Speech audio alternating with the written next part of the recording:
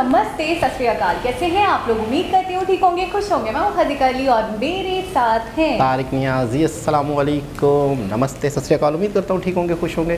दोस्तों जहाँ रहें खुश रहें, माँ बाप का ख्याल करें, क्योंकि माँ बाप में तो सभी कुछ है। आज की हमारी वीडियो है expensive train journey in India. से स्टार्ट करते हैं अपनी वीडियो को without wasting any time. So let's start. Video का टाइटल है expensive train journey in India, palace on wheels. अच्छा, ये हमने देखा हुआ है एट 12.4 lakhs। तो स्टार्ट करते हैं वीडियो को। Good evening, madam. Welcome on board Palace on Wheels. Thank you so much. Thank you. Wow. I have seen such royal trains only in the movies, but this time on WanderLuxe, I am staying at India's first luxury train, which is amongst the top 5 luxury trains in the world, which has hosted the First Lady of India, American ambassadors, Lord King Chairman of the British Embassy, amongst the many other renowned dignitaries. This is the Palace on Wheels, where I will be staying at the super deluxe cabin costing 12.4 lakh rupees all inclusive for a 7 nights splendid journey across Rajasthan. Let's get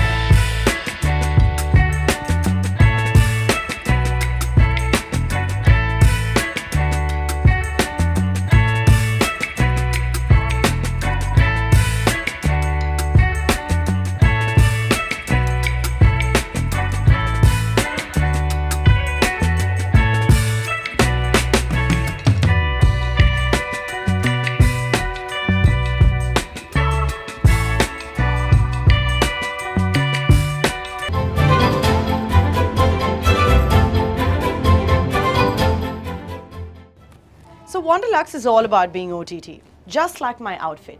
But do you like what you see?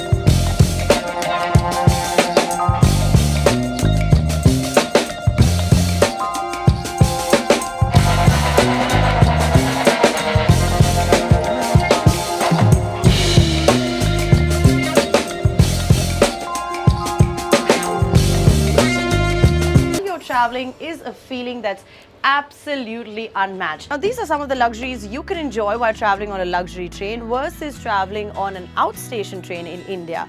Well, adding to it, there's also a TV, intercom, Wi-Fi, amongst the other modern amenities. Now, the pricing for this starts with 1.7 lakh rupees for a night, making it a total of 12 lakh plus for a 7 nights journey in Rajasthan. Now, I know you might think that you can get a lavish international holiday out of this price, but guess what? Some people actually pay for this to enjoy vintage royalty on a train.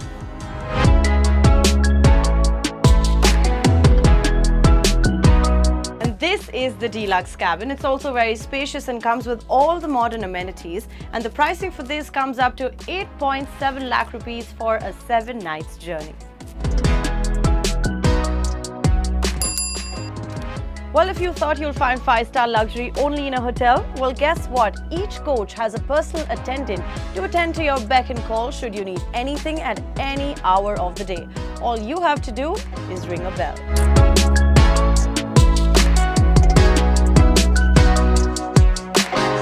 Well, this is truly an exciting journey to be a part of because everything is taken care of for the price you're paying for. Accommodation, all-day dining, sightseeing, organized shopping, and all a traveler has to do is live a life of a Maharaja. Speaking of which, the train has 2 lavish restaurants, the Maharaja and Maharani. Both come in Rajasthani ambience. The Maharaja has blue, white and glass carvings, while the Maharani comes in gold, white and red decor. Both these restaurants serve lip-smacking continental, Indian, Chinese and Rajasthani cuisine. There's also silverware on the table, giving a taste of luxe authenticity.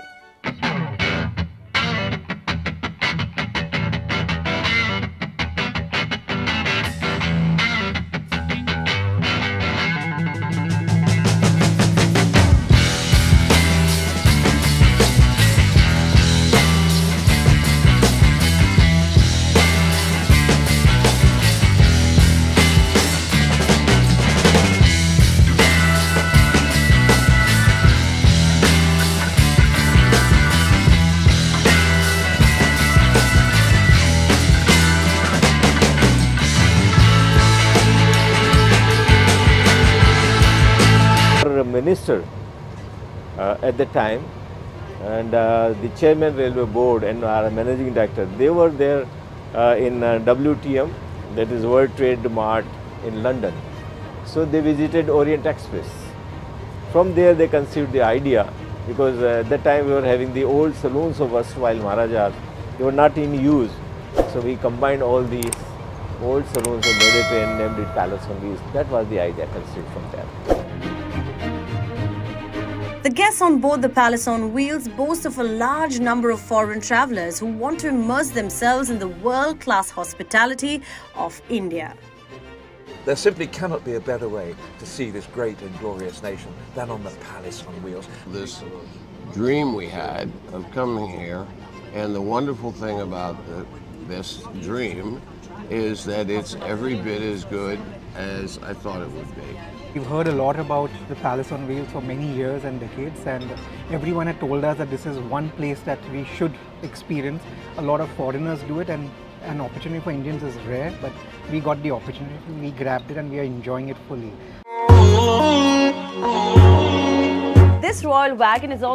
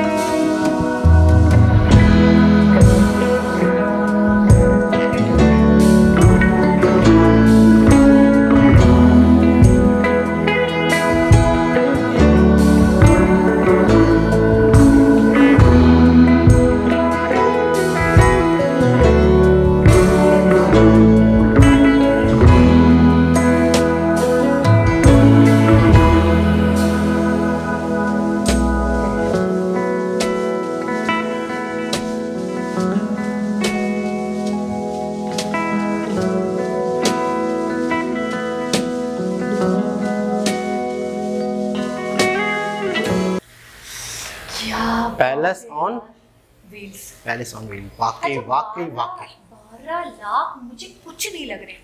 मेरे हिसाब से 12 लाख बहुत बड़ा amount है, बहुत कुछ हो सकता है। आप मस्त चीज़ें ले सकते हो, अपना ड्रीम पूरा कर सकते हो। फिर कार अच्छी वाली, क्योंकि उनके 12 तुम्हारे तकरीबन 30 लाख, अच्छी वाली कार खरीद सकते हो, अच्छा वाला घर खरीद सकते हो।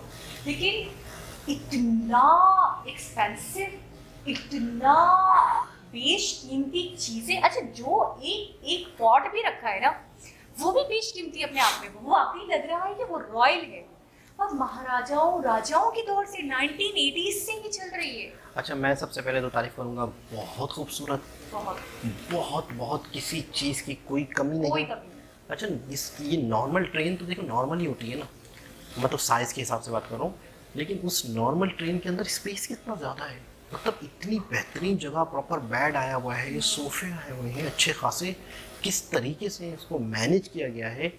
अच्छा, यूँ समझ लें कि ये आपके जो 7 दिन है ना, ये ज़िंदगी के यादगार तरीन 7, मतलब 7 दिन में ना आप बादशाह बन जाओगे। आप बादशाह बन जाओगे, आप महाराजाओं वाली, आप रानियों वाली जिंदगी गुजार लोगे 7 दिन में। आप वाकई बोलोगे यार 7 दिन जो मैंने जिए ना, वो मेरी जिंदगी थी। नहीं, वो वाकई जिए हैं, वो वाकई जिए, वरना जो मेरी जिंदगी, वरना वाली गुजारे हैं। स्ट्रेस है, प्रॉब्लम्स है, ये है, वो है, काम की झंझट है। 7 दिन में आपको लगेगा आपने लाइफ गुजारी, आपने जिंदगी जी, बहुत अच्छा लग रहा था, बहुत अच्छा लग रहा था। अच्छा, सिर्फ बाथरूम ही देखें, आप कहें कि एरिया के हवाले से इतना ज्यादा आपको नहीं लगा, लेकिन मुझे बहुत ज्यादा चौड़ाई लग रही थी, मुझे बहुत बड़े बड़े लग रहे थे ये लोग। हाँ ना, वही तो मैं कह रहा हूँ कि ट्रेन के अंदर इतनी स्पेस कैसे बनी, कैसे आ गई। इतने बड़े रूम्स आप देखें तो डबल बेड पड़े, उसके बावजूद बीच में स्पेस था, यहाँ पे स्पेस था। किस तरीके से, किस माइंड से बनाया, मैं हैरान हूँ, मैं परेशान हूँ। और 12 लाख अगर हमारे 30 लाख भी रखे हैं, मैं बोलूँ मैं खुशी खुशी मैं देने के लिए तैयार हूँ। अच्छा, उसकी वजह ऐसे सफर के लिए, उसकी वजह ये है कि सबसे पहले तो ना सिर्फ आपका ट्रेन का इतना खूबसूरत सफ़र है, इसके अलावा मुख्तलिफ शहरों में रुक कर बाकायदा आपको एक आधा दिन किसी एक दिन में 2 शहर कवर करवाएंगे। वो एक इनका सिस्टम होगा प्रॉपर, लेकिन उसके बाद सफारी भी है, जंगल भी है, हिस्टोरिकल प्लेस भी है, फिर आपके खाने भी हैं, स्वागत कितने सबसे खूबसूरत तरीके से, सबसे खूबसूरत तरीके इज्जत, जो आपको वहाँ पर आप इंटर हो रहे हैं किसी शहर में, उसी शहर के कल्चर के हिसाब से आपको रिस्पेक्ट दी जा रही है, आपको मालाएं पहनाई जा रही हैं। मतलब आपको एक मेहमान जो वाकई, अच्छा ये वो चीज़ नहीं है, बिजनेस टाइप का काम नहीं है। एक होता है ना बिजनेस कि ठीक है आप आए, आपको ये दिया, हमने ये दिया। ये सबसे ज़्यादा खूबसूरत चीज़ इसमें रिस्पेक्ट लग रही है, जिस तरीके से इज्जत दी जा रही है, कल्चर से ना भरा हुआ है। मतलब बहुत रिच कल्चर। मैंने देखा ज़्यादातर फॉरेनर्स थे, फॉरेनर्स के लिए 12 लाख 13 लाख कुछ भी नहीं है, कुछ हज़ार होंगे, लेकिन जो एक्सपीरियंस आप लेकर जाओगे ना यहाँ से, वो वाकई प्राइसलेस होगा। वो वाकई 12-13 लाख की तोला नहीं जा सकता है।